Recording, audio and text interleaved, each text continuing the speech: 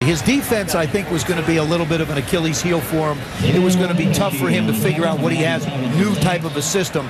And to watch the Cowboys on these 2 drives, Sean Payton's got to be sitting there going, this isn't the way I want it to work. You think just because the Cowboys have gained 10 yards every single play, the defense is concerned? I think just a little. I think he's a little concerned. The Saints have run 3 plays tonight. This is the Cowboys' 23rd play. Bledsoe for Glenn. Can he bring it in? Yes!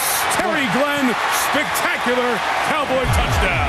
He has made 2 highlight catches in this drive alone. Let me ask you this. I assume Terrell Owens is watching somewhere. When he watches that, does he say to himself, I better get in because I don't want him throwing to Glenn all the time? No, I don't think so. I think he basically says, I need to get healthy so I can participate. Look at this catch. That's good. Around the back of Mike McKenzie, one-handed. Watch the right hand. Look at that. Up, over, around the back, cradles it, gets 2 feet in, and holds possession of it as he hits the ground. That's right. Usually you see that highlight with Randy Moss. That was a good catch here. Unbelievable catch by Glenn.